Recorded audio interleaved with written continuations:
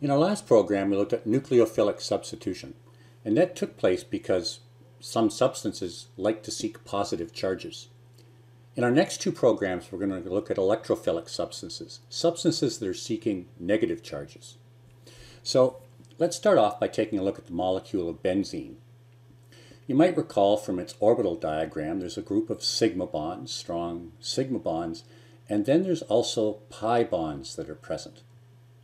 These pi bonds allow for a cloud of delocalized electrons that lie both above and below the plane of the molecule. These pi electrons, these electrons that are here, these are very susceptible to attack. Many substances can be attracted to these delocalized electrons.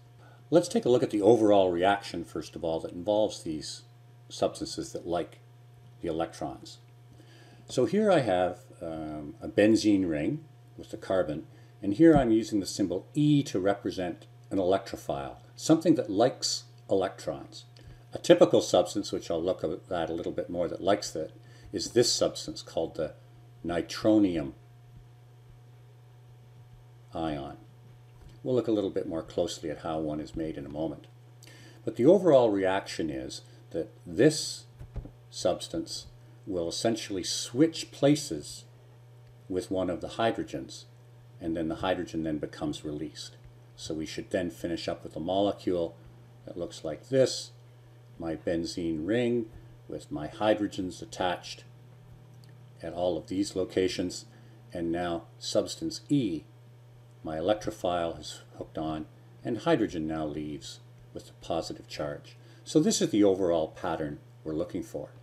Now, a little bit about how this nitronium ion is made.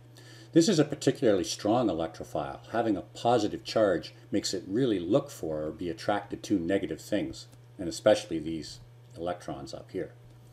To make this species, we mix together two very strong acids. Sulfuric acid is mixed with nitric acid.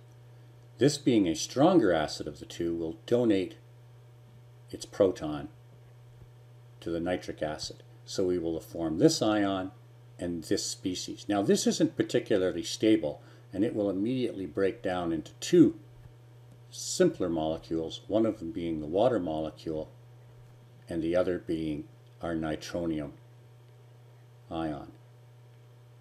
So nitronium is quite often used as the example in electrophilic substitution reactions with benzene. Now we have an idea of the overall reaction. Let's take a look at how the electrons move in the reaction mechanism. So I'm going to use this diagram to represent benzene. And here I'm going to represent the electrophile here with this symbol. The first thing that happens is the electrons that are present here in this ring, these move to attract and draw in and bond with my electrophile. So sort of what happens is I'll form benzene. The ring now has been disturbed, so I'm going to show it with a circle. And bonded at a site relatively close will be both a hydrogen and our electrophile.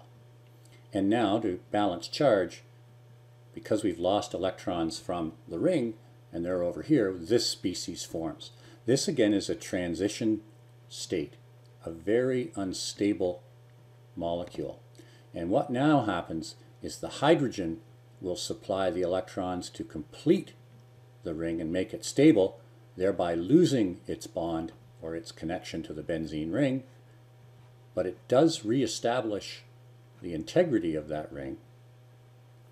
E is now bonded at that site, and the hydrogen, which gave up its electrons, has now been released.